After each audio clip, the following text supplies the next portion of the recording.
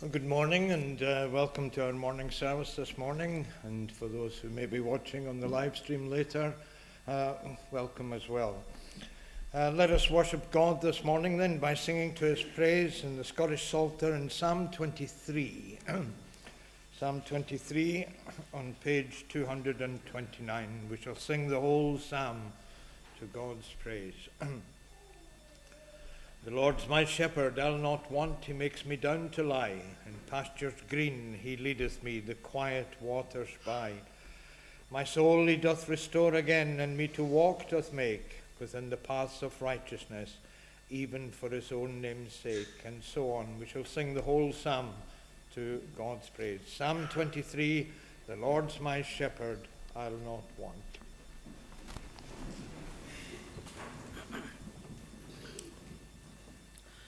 The Lord's my shepherd, I'll not want. He makes me down to lie in pastures green. He leadeth me in pastures green.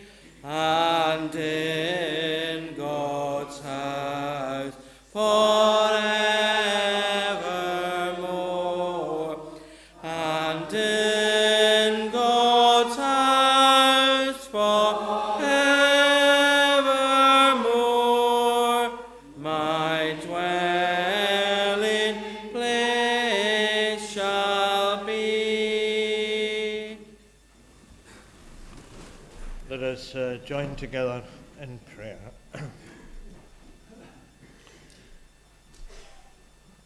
Our Father in heaven, we come this morning before you to worship your name. Thankful for the psalm even that we have been singing, such a well-known psalm, and yet how many meditate upon the content and the things that are mentioned therein, that you are indeed our shepherd, if we believe and trust implicitly in the finished work of Calvary. And we thank you for that, that you guide us, you keep us, you uphold us, and you strengthen us day by day. That your promise is that we shall not want. And it's hard for us to understand that that is not a material thing, but a spiritual thing. Also hard for us to understand what you say in the course of what David wrote in the course of that psalm, that you have furnished our table in the presence of so many foes. And yet, O Lord, we are surrounded by foes that are unseen, spiritual foes and spiritual warfare that attacks us day by day. And we thank you, O Lord, that you anoint our heads with oil, that our cup is not just full, but it overflows. And we thank you that we can come into your presence this morning with all these blessings and benefits, and the privileges that you give us in health and strength, and even the lovely day that you have given this morning. We thank you for so many gathered together to worship you, and we remember others belonging to the congregation who may be away at this time or unable to be present for various reasons. And we pray, O Lord, that you would bless them wheresoever they are, that you would be a wall of fire around them and a glory in the midst of those who are unable to be present in your house, particularly due to old age or infirmity, and yet their heart is here worshipping with us. And we thank you for them. We thank you for the prayers that uphold your people. And we thank you, O Lord, that this morning we can come to you in prayer, that you are the one who listens to prayer. And although very often, perhaps often, the answer is not what we expect, nevertheless, you are pleased to bless us in answering and listening to our prayers. And we thank you even for the simple answers that we get day by day to bring us safely to your house, to take us back home in safety again, for the food that you provide for us, and especially for having your word in our own languages, and the freedom to be able to come and listen to it and to read it.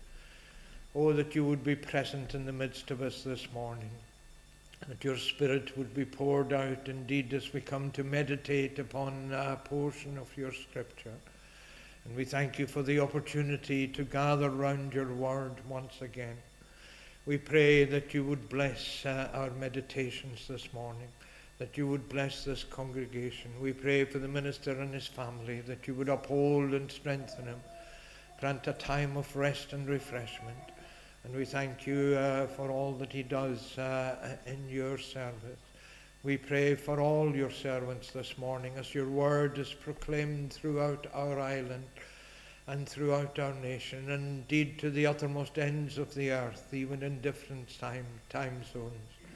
And we pray, O Lord, that you would be present, for you have promised where 2 or 3 are gathered together in your name, that you are there. We pray, O Lord, that we would feel your presence this morning, that we would be able to say that it is good for us to be here, to be gathered together in your house. And we thank you, O Lord, that is still freely available to us, that we are able to come to worship. Remember so many others who could be in your house this morning, throughout our island, throughout our villages, and indeed throughout our land, and yet have no thought whatsoever of the things pertaining to the Word of God, no thought of eternity, no thought of this life that will eventually come to an end, but who live from day to day without any guidance except for their own vain thoughts.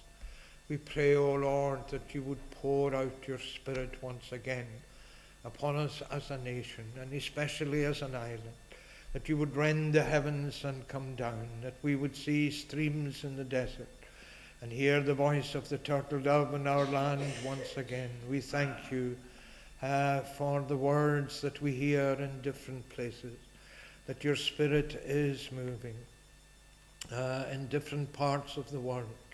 And we pray, O Lord, especially for the churches in our denomination this morning that are being included in the prayer rota. We pray for Gardenston and Robin Gray and his ministry there.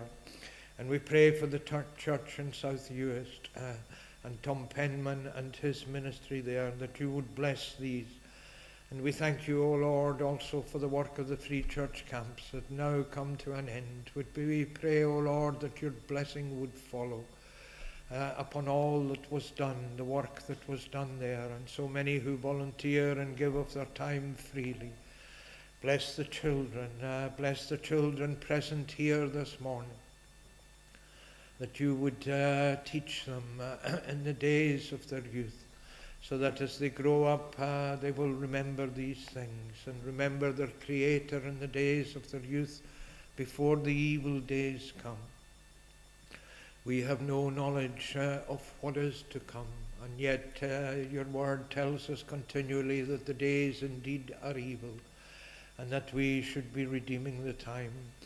We pray, O Lord, that you would bless us as we meditate upon these things this morning and later in the evening. Guide us, because we need your guidance. We need the presence of your Spirit. We need the unction that comes from on high to guide us in your word. Help us, O Lord, to meditate on these things.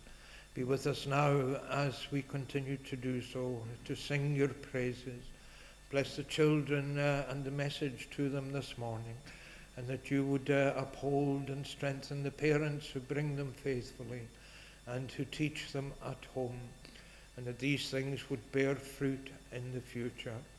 Be with us now and bless us and pardon sin through Jesus Christ our Lord. Amen. Boys and girls, I have a little story for you this morning, and I could not remember if I'd actually told it here before or not. If I have, and you've heard it already, sorry. If you haven't, then perhaps you'll take it away with you and tell it to someone else. And it's a little story that was sent to me by my cousin in Buffalo in the United States, where she heard it, her minister told it in the church. And I thought it was a very interesting little story. And of course, like all things American, it is set in the United States. And in the United States, as I'm sure you're aware, things are very different to what they are here. And one of the amazing things about the United States is that chickens and pigs can speak to each other.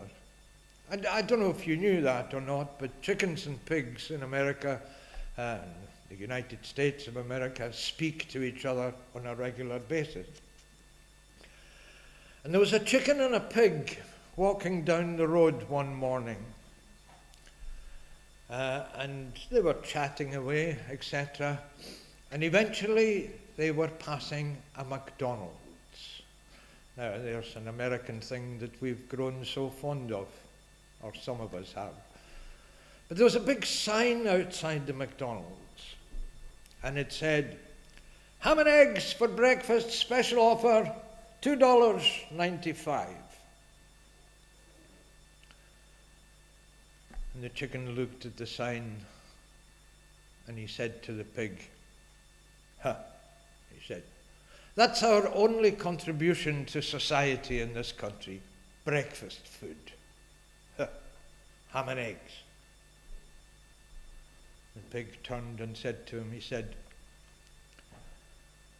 "For you it might be a contribution. For me, it's total commitment. I have to give my life for the ham. You, it's just a contribution. But you don't make the sacrifice that I do in order to feed all these huge Americans." And so they went on. What does it tell us? Do you, even in your childhood, Do you have a sense of total commitment to the Word of God? Or is it just a contribution that you make every Sabbath by coming perhaps here and then Sabbath school? But it's nothing other than that. It's just part of your daily walk, like the chickens was. And I'd like you to meditate on that, take the story away with you and think about the total contribution that the pig made. And it should remind you, of course, of the one who has made a total contribution for your salvation, the Lord Jesus Christ. And it cost much more than $2.95. It cost him his life. Total contribution. Perhaps that's what God is calling you to this morning, to think of total commitment to his word and to his laws. It's what Jesus says to us: if you love me, keep my commandments. So bear that in mind. If you've heard it before, it's good to refresh it again. And thank you for listening this morning. Let us sing again in Psalm 82. Psalm 82 on page 336. We'll sing the whole psalm. In God's assembly God doth stand, he judges gods among. How long accepting persons vile will ye give judgment wrong? Defend the poor and fatherless, to poor oppressed do right. The poor and needy ones set free, rid them of ill men's might. And so on down to the end of the psalm. And pay particular attention to verses 6 and 7 as we sing it. In God's assembly God doth stand.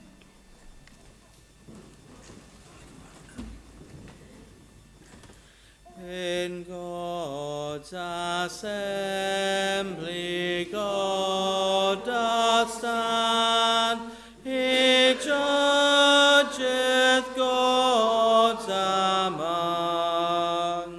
How long accepting persons vile will ye give judgment wrong? Defend the poor and fatherless, to poor oppressed do right.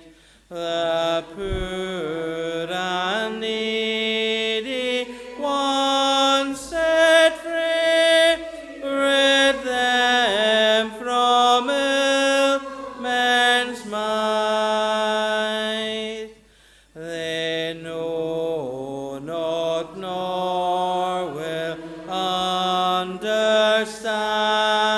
In darkness they walk on.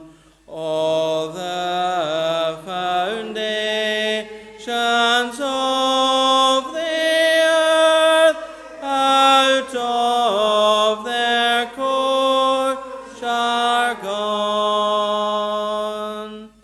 I said that ye are gods and are sons of the highest all, but ye shall die like men on earth. One of the princes fall. O God, do thou raise up thyself, the earth to judgment call. For thou hast thine inheritance, shall take the nations all. Let us read God's word then as we find it in the New Testament, in the Gospel of John and in chapter 10. The Gospel of John and chapter 10. We shall read the whole chapter.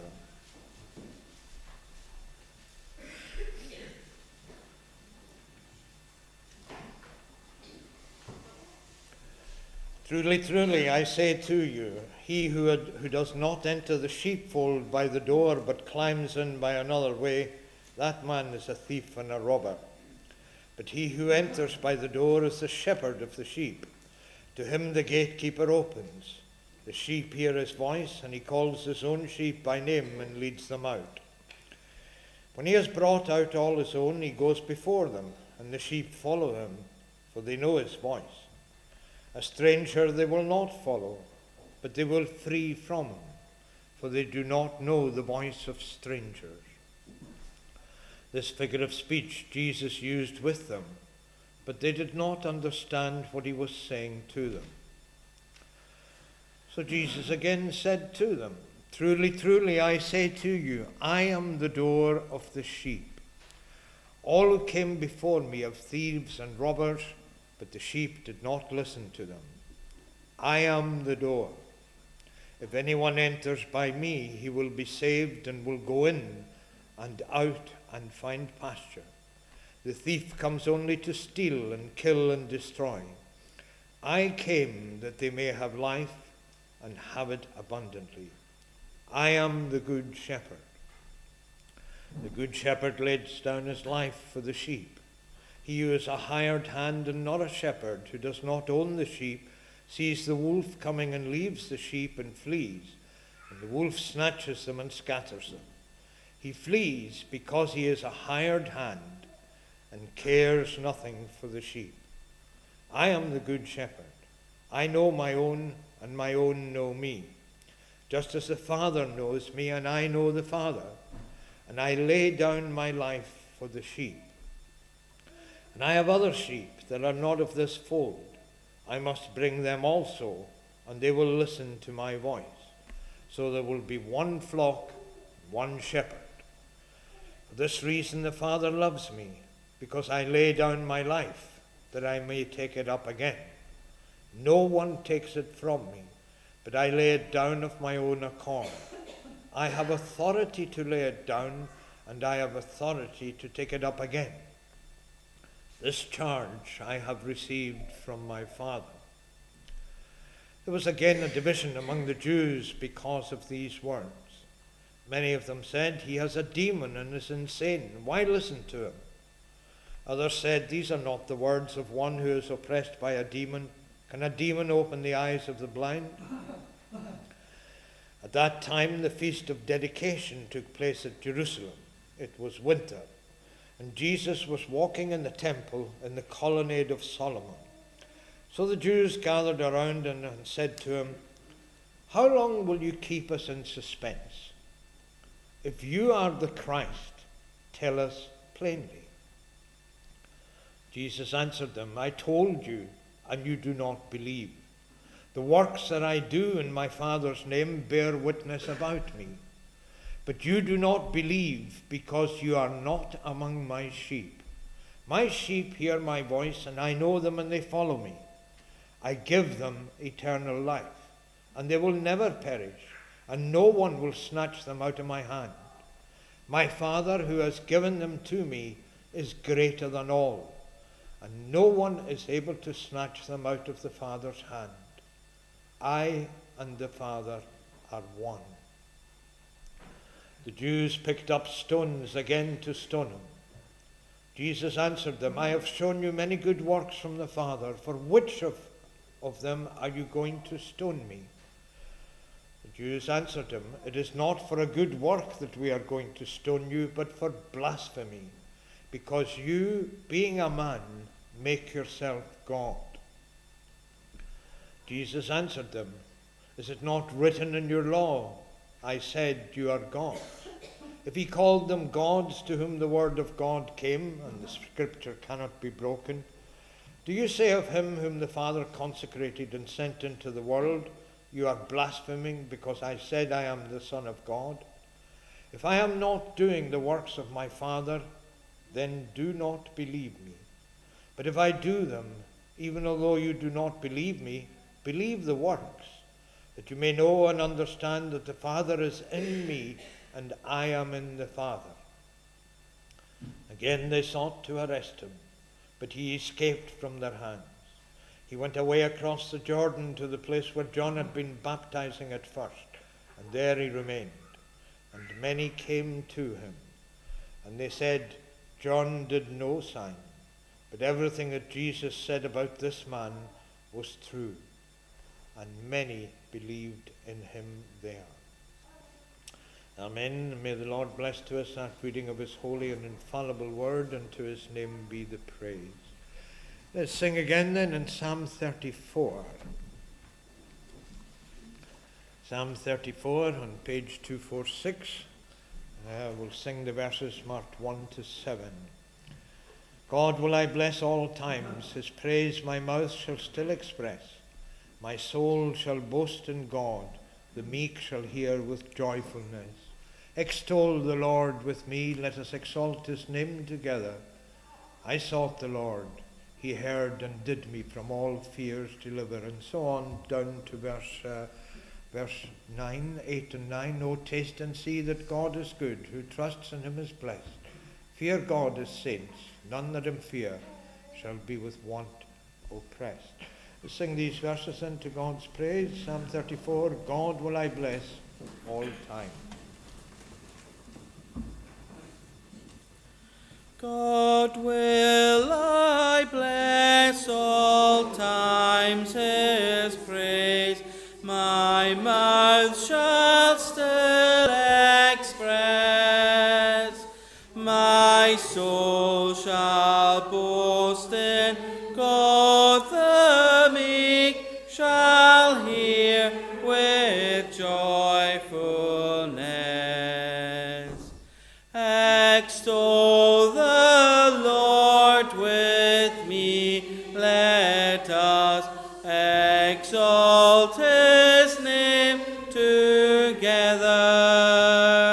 I sought the Lord, he heard and did me from all fears deliver.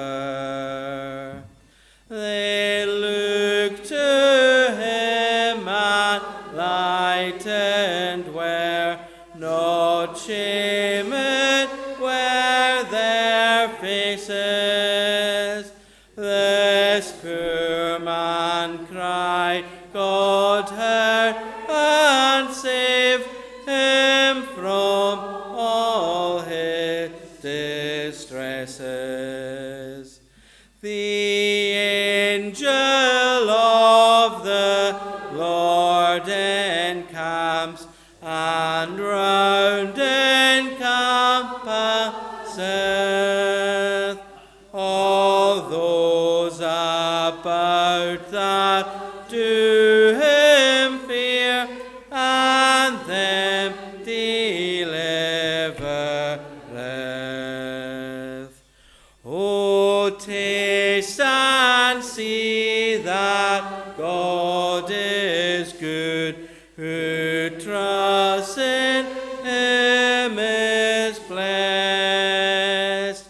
Fear God, his saints, none that him fear shall be with want oppressed.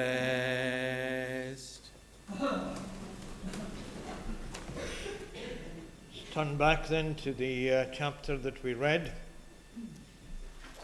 and we can read again at verse 22, just a bit of this passage here. At that time the feast of dedication took place at Jerusalem. It was winter, and Jesus was walking in the temple in the colonnade of Solomon. So the Jews gathered around him and said to him, "How long will you keep us in suspense? If you are the Christ, tell us plainly." Jesus answered them, "I told you, and you do not believe. The works that I do in my Father's name bear witness about me. But you do not believe because you are not among my sheep. My sheep hear my voice, and I know them, and they follow me. I give them eternal life, and they will never perish, and no one will snatch them out of my hand. My Father who has given them to me is greater than all, and no one is able to snatch them out of the Father's hand. I and the Father are one. And especially that verse 30, I and the Father are one. And basically that is the answer that Jesus gives to the question that the Jews ask him. If you are the Christ, tell us plainly. I and the Father are one. The Gospel of John, I'm sure you're familiar with, is a Gospel that is written later, much later than the other three Gospels, just to introduce it to you a little bit. And the whole purpose of the Gospel of John is quite different to the other three Gospels. We tend to refer to the other three Gospels as the Synoptic Gospels. Each one has a particular audience. Matthew is writing to the Jews, Mark to the Gentiles, Mark to various other groups, and Luke to the Gentiles. But John's purpose is quite different. They're called the Synoptic Gospels because they give a synopsis of Jesus' life. That is a summary. That's what a synopsis means. But that is not John's purpose at all. By the time John writes his Gospel, and many commentators think, and historians think, that it was written when he was in exile in Patmos, along with the revelation that he was given, although we have no information to justify that, but that's the view that many hold. But by the time John comes to write his Gospel, the three other Gospels are in circulation and quite well known among the Christian church. But what has happened during that period of time is that a school of thought known later as Gnosticism has sprung up, in which the divinity of Jesus Christ is not only questioned, but actually denied. And John writes his Gospel. You'll notice if you read John's Gospel that it omits many of the detail. We know nothing from John's Gospel about the birth of Jesus, etc., and so on. But many other things are included that are not in the other three Gospels. For example, in the following chapter, the resurrection of Lazarus from the dead only appears in John. And the discourse on the sheep here that we have only appears here as well. And John is writing his Gospel to prove the divinity of the Lord Jesus Christ. Now, what does that mean? Some of the younger ones might be struggling a little bit with the idea of the divinity of the Lord Jesus Christ. Basically, it means to prove that God, in sending Jesus Christ, is sending a God-man. I and my Father are one. Now, that's a very difficult concept for us perhaps to understand. And it's no wonder that the Jews pick up stones in order to stone him. Because Jesus is, in fact, according to the Jews, breaking the law. And he's breaking the law from the book of Deuteronomy. That's why they accuse him of blasphemy. It's in Leviticus chapter 24 and verse 16 that the principle of blasphemy is laid out here. And that is anyone who denies the divinity of God. And therefore Jesus quotes to them the passage that we sang in the psalm that we sang. And you see, is it in verse 34, is it not written in your law, I said you are gods? Have he called them gods to whom the word of God came and scripture cannot be broken? Do you say of him whom the Father consecrated and sent into the world, you are blaspheming because I said, I am the Son of God? But of course, it is a very difficult concept to understand. And I want to perhaps explore this in greater detail this morning, the concept of the divinity and the humanity of the Lord Jesus Christ. I and the Father are one. Now, the first thing, being expert linguists that most of you will be, you should notice that it appears that grammatically that sentence is incorrect. I and the Father are one. You would expect it to say, I and the Father is one, because if it's one, one is singular. But it's are one. And it points immediately to a plurality of persons. This is not new in Scripture. It's there from the very beginning of the Old Testament. Go back to the book of Genesis. What do you find? When man is created, it is, let us make man in our image. Not me in my image, but in our image. And therefore, the persons, the concept that we call the Trinity, Father, Son, and Holy Spirit, is present from the very beginning of Scripture. Now, I'm not going to go into the Trinity in great detail. That's not my purpose today. But to examine more, how can Jesus and the Father be one? Theologians refer to it as the hypostatic union. I don't know if you've ever heard that term before. If you haven't, it doesn't really matter. You can forget it immediately. It's just a theological term that's used for the concept, because there is no other concept like it. And this is why it was so difficult for the Jews to understand it. And it is, of course, equally difficult for us to understand it as well. There are some religions, among them the Jehovah's Witnesses, for example, who deny completely the divinity of the Lord Jesus Christ. And that is the concept that most people have nowadays of the Lord Jesus Christ. He is simply a prophet, a good teacher, an excellent example, one who taught many things that are good, and who went around healing and doing things that were good. But when it comes to accepting that the Lord Jesus Christ is both God and man, two natures in one person, then people have immense difficulty with that concept. And maybe you're struggling with it yourself this morning. Maybe it's one of the questions that you have in your mind.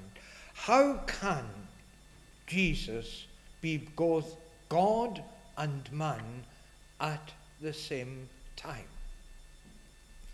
Now, don't be surprised if you're struggling with that question. It's not a question that is easily answered. And it's a question that bothered theologians right from the earliest times in the church. If you go back to the 4th century, you find that immense debates were taking place in the church even then about the nature of the Lord Jesus Christ.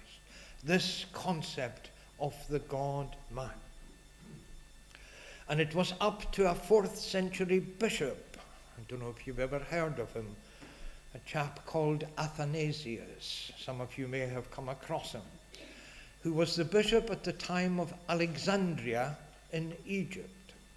Now that was one of the two centers of Christianity in the world at that particular time.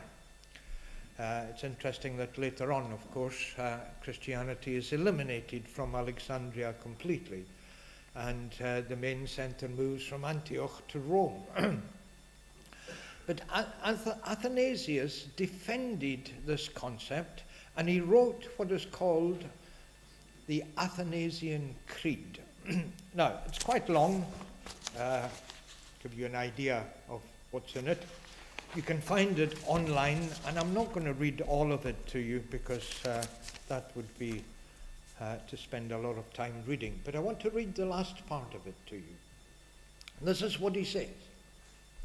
He says, "Furthermore, it is necessary to everlasting salvation that the believer also believe rightly the incarnation of our Lord Jesus Christ." That's his birth, the incarnation.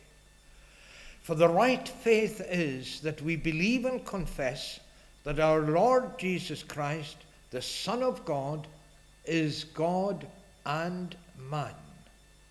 God of the substance of the Father, begotten before the world, and man of the substance of his mother, born in the world. Perfect God and perfect man. Of a rational soul and human flesh subsisting. Equal to the Father as touching his Godhead, and inferior to the Father as touching his manhood. Who, although he is God and man, yet he is not two, but one Christ. One, not by conversion of the Godhead into flesh, but by taking of the manhood into God." Come back to that later.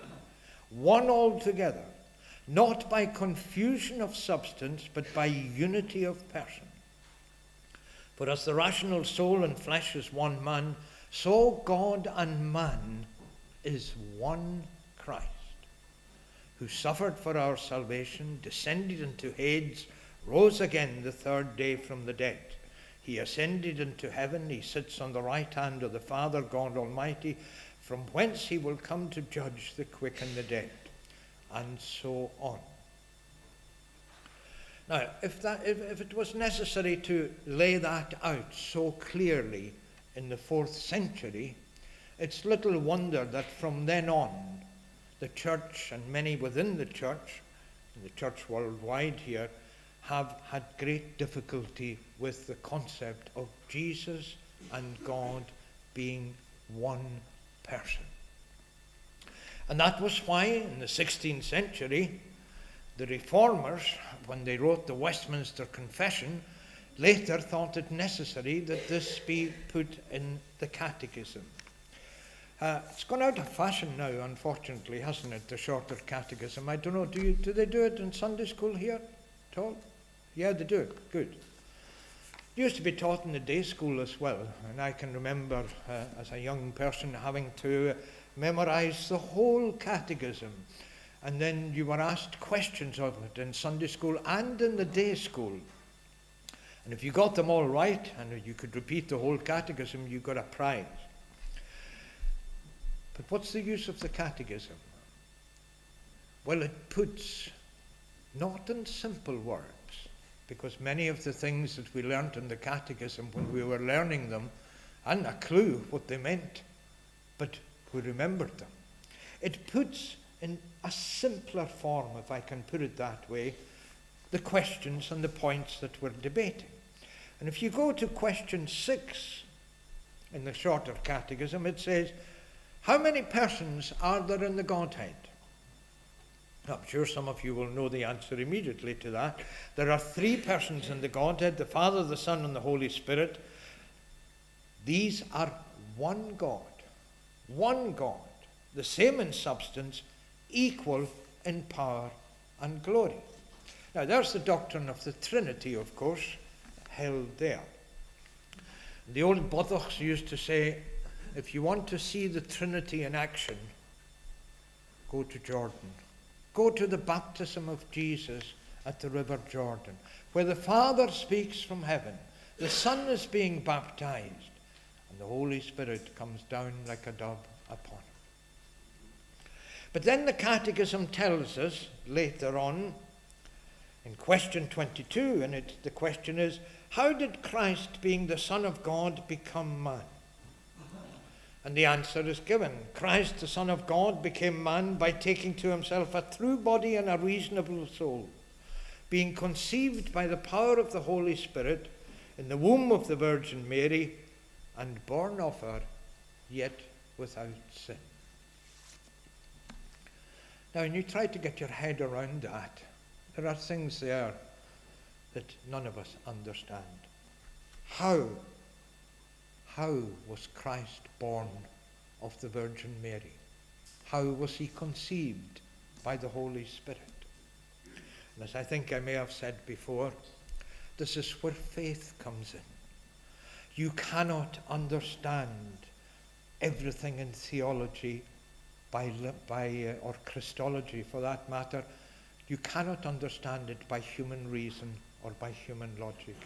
There are things which are impossible for us to understand. And yet we believe them. That is where your faith comes in. If we understood everything in Scripture, then you wouldn't need faith. It's faith that helps you to believe the things that you don't understand. And so we come back to this particular question. My Father and I are one. And it's interesting that the word one in the Greek there is actually neuter. It's not masculine or feminine, it's neuter.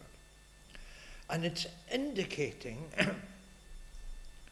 that there is a difference of persons, but the difference is not, it's in their essence, what the theologians call the essence of the Godhead. And if you try and understand the essence in this way, it's perhaps the simplest way of understanding it.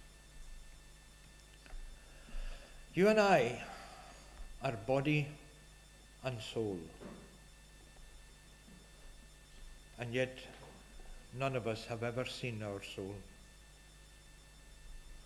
None of us know where our soul is located.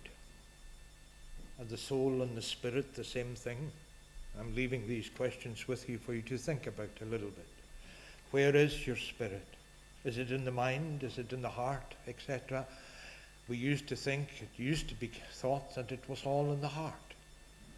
But yet we know that the heart is nothing other than a muscle that pumps blood. And so eventually over a period of time, of course, we talk about the heart as the seat of emotions.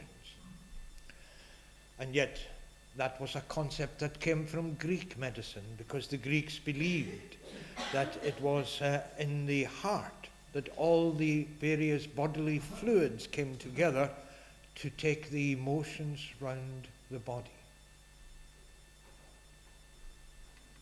Where is your soul? Do you believe this morning that you have a soul, a reasonable soul? It's amazing to think that the Lord Jesus Christ had a soul just in the same way as you and I have. That's what our catechism says. Christ, the Son of Man, the Son of God, became man by taking to himself a true body and a reasonable soul. And yet, no doctor, no psychiatrist, no surgeon can tell you where your soul is. He can cut you up into as many little pieces as he likes. He can scan you with every tool we have nowadays. But he won't find your soul anywhere.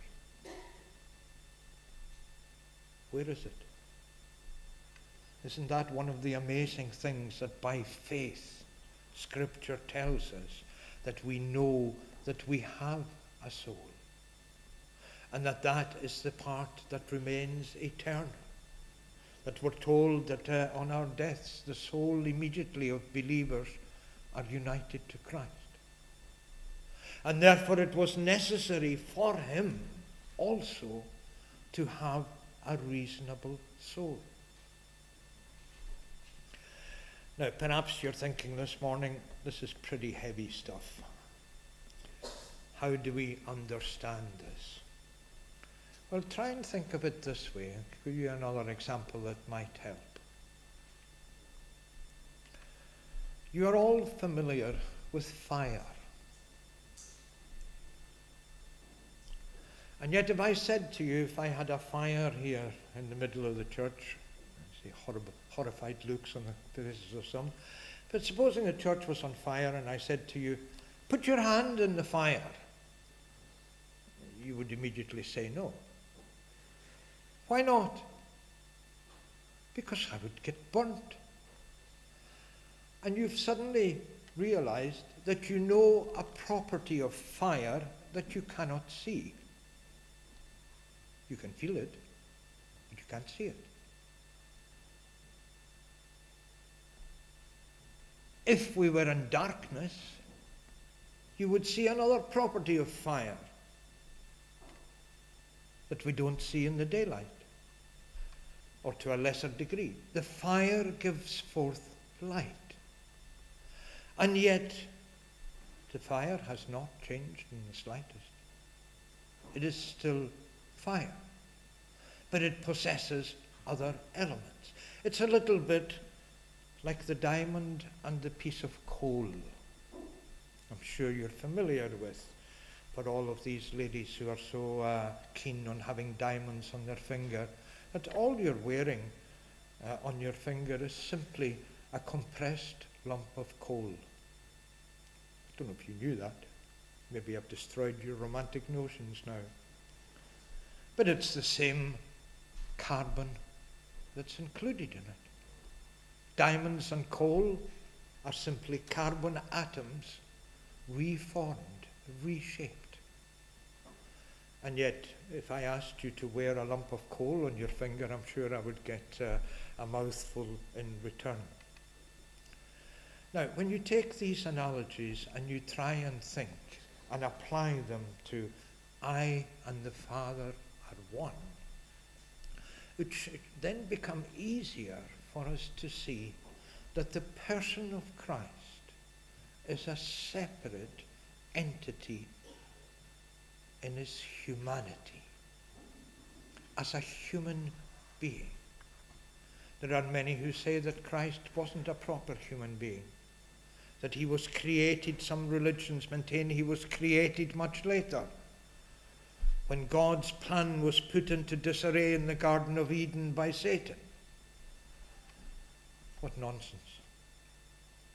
The only Son, begotten of the Father. He was eternal in heaven before anything was created. And we're told later on in Scripture that he was the author of creation. All creation was a triune act by the Trinity, Father, Son, and Holy Spirit working together. You see that in Genesis 1. The Spirit fluttering or moving on top of the water. Let us make. And so we come to this concept. What then of God is present in the humanity of Christ?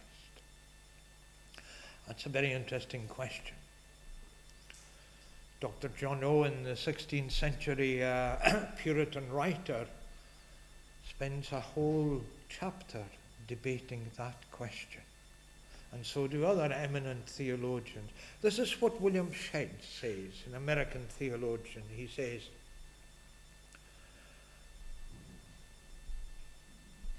what is common to all three persons is the essence of the Godhead.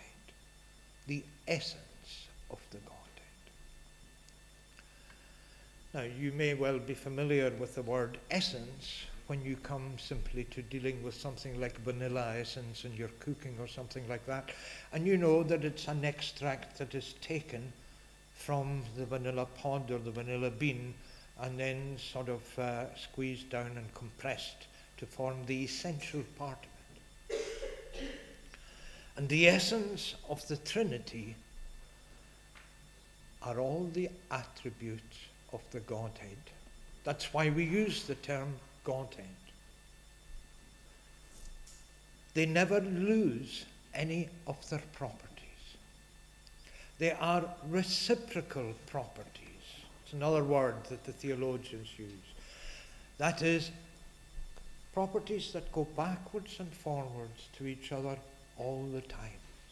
The commonest one that we speak of is reciprocal love. The love that exists between Father, Son, and Holy Spirit. Never increasing, because it cannot increase any more than it is. Never decreasing, but constantly flowing from one to the other. Isn't this what Jesus says quite often? The Father loves the Son. And in the same way, the Son loves the Father because he is obedient to him. And that is what you and I find so difficult. As we remember Jesus' commandment that I mentioned already, if you love me, keep my commandments. And many of us will say, yes, Lord, I do love you. But I find it so difficult to keep your commandments. So difficult to keep them. Indeed, Scripture tells us that we sin daily in thought, word, and deed. And therefore, that is why we need the nature of the Lord Jesus Christ. Why? Because he was the only one without sin who could go to the cross at Calvary and bear the wrath of God. God's perfect sacrifice in perfect obedience to the Father's will. Why? So that you and I could be cleansed by the blood that cleanses from all sin. That is how he becomes the mediator, because he assumes a human body. He couldn't have done it without leaving the Godhead. That's what we speak about as the humiliation of Christ, coming and taking human form. And it's quite amazing. I know time has gone by, but if you think for a minute or two about what the humiliation of Christ actually is. Imagine someone who is, even someone is in itself a misleading concept, who is eternal, with all the glory of eternity around him, worshipped by the angels, loved by the Father. And he leaves all that behind to be born as a child, to live for 33 years in a world surrounded by sin. Have you ever thought of that? How difficult it must have been for the Lord Jesus Christ to be surrounded by sin on all sides ever since he was able perhaps to walk, to talk, or later on. In his divine nature, he would have been conscious of it all the time. But in his human nature, he wouldn't become conscious later until later on, as he grows up.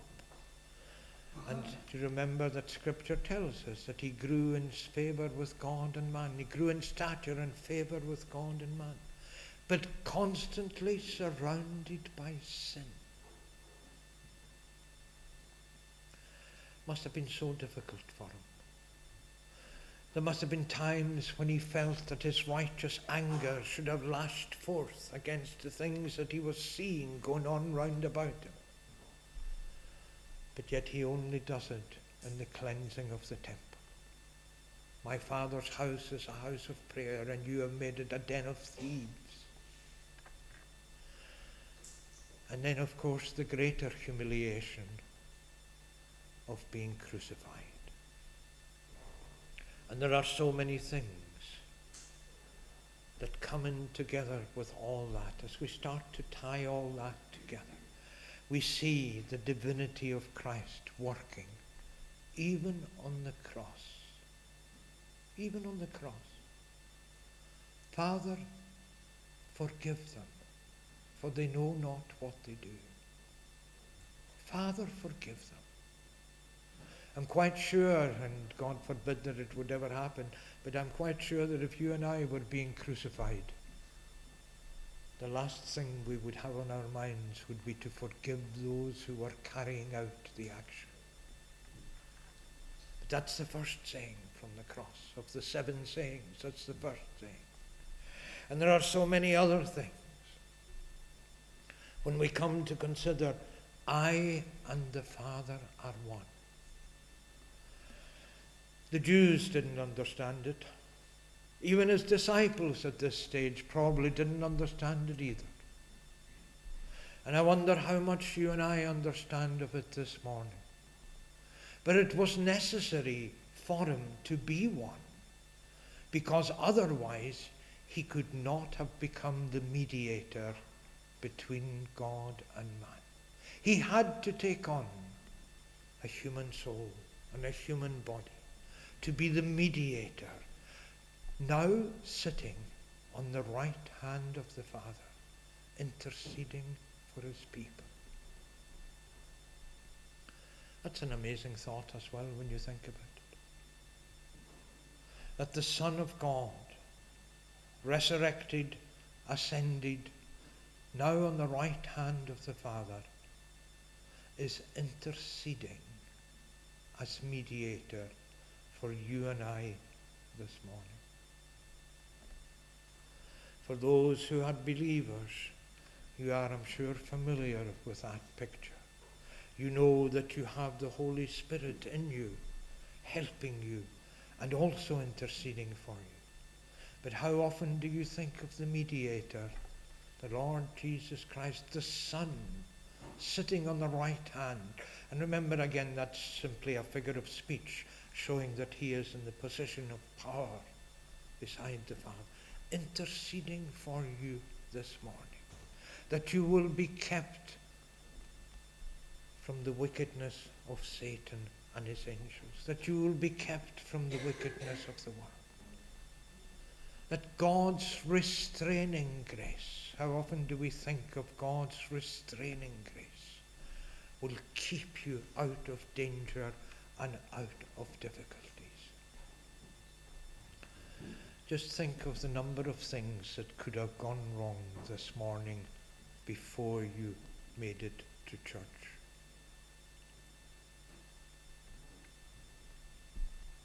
You could have been electrocuted and boiling the kettle this morning. You could have had a car accident on the way here. There might have been a minor earthquake and the church in Crosbyburst collapses on top of us, etc., etc., etc. And when you start thinking of the number of things that we take for granted every single day, you take it for granted that the sun will rise again tomorrow. There will come a day when it won't. But that's a different thing altogether. But the Lord Jesus Christ is acting as mediator on your behalf on the right hand of the Father.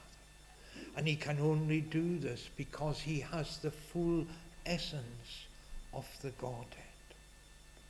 And in doing so, he was then able, with the Father, to send out the Holy Spirit. That's what you see on the day of Pentecost, that the Holy Spirit is then poured out.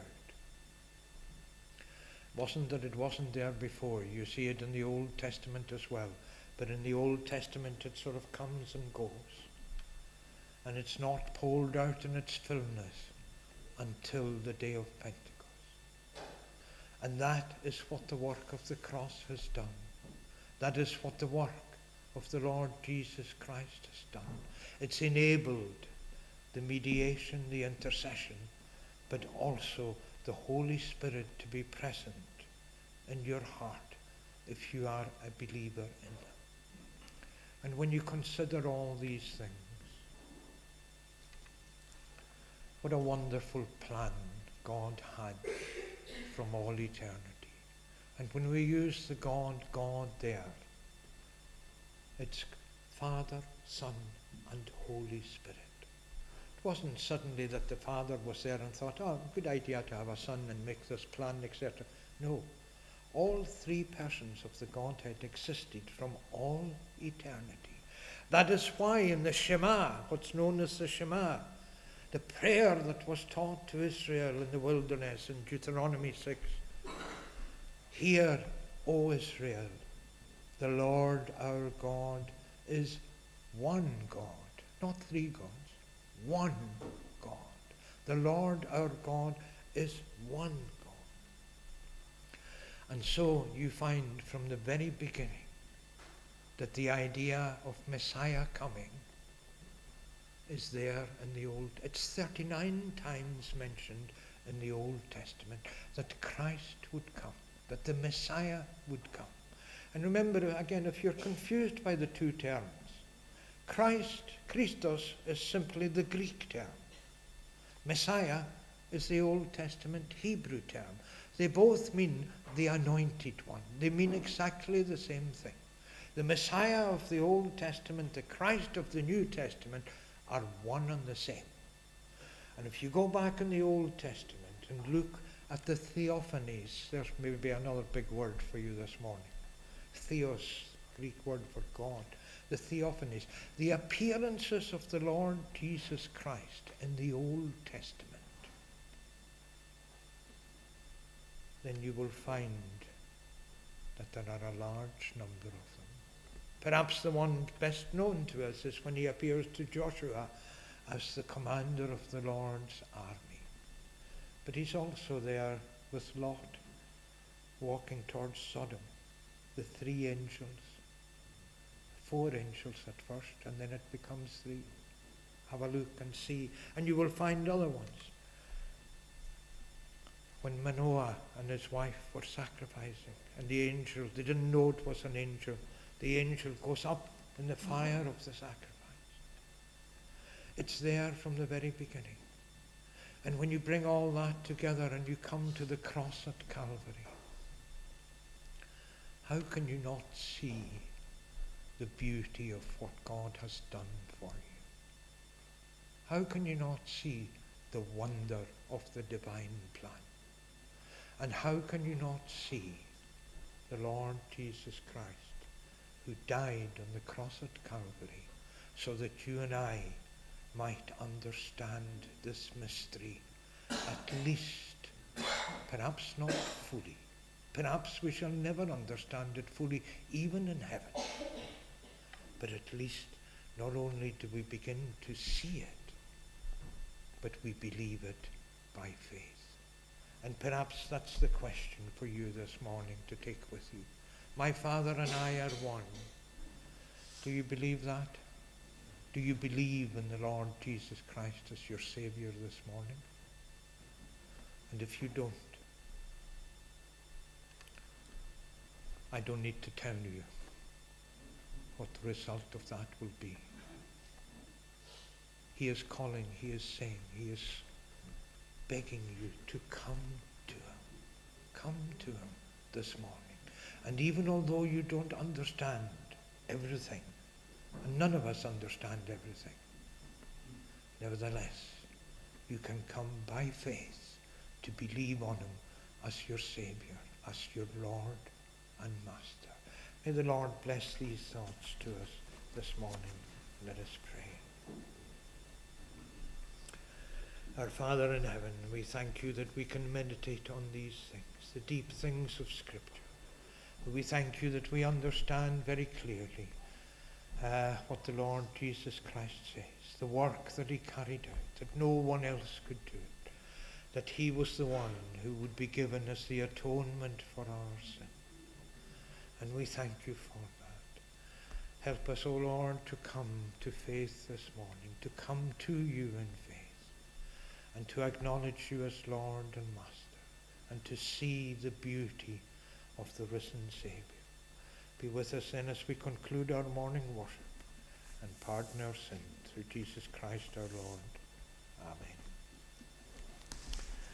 Let us sing verses then in the conclusion in Psalm 139 on page 432. Psalm 139, we'll sing the verses marked 5 to 10, 3 verses, which give us again this idea: before thou hast beset and laid on me thine hand, Such knowledge is too strange for me, too high to understand. Even the psalmist had difficulty in understanding some of these things. From thy spirit, whither shall I go, or from thy presence fly? Ascend I heaven, lo, thou art there. There if in hell I lie. Take I the morning wings, and dwell in utmost parts of sea. Even there, Lord, shall thy hand me lead. Thy right hand hold shall me. Let us sing these verses into God's praise, behind, before thou hast be said.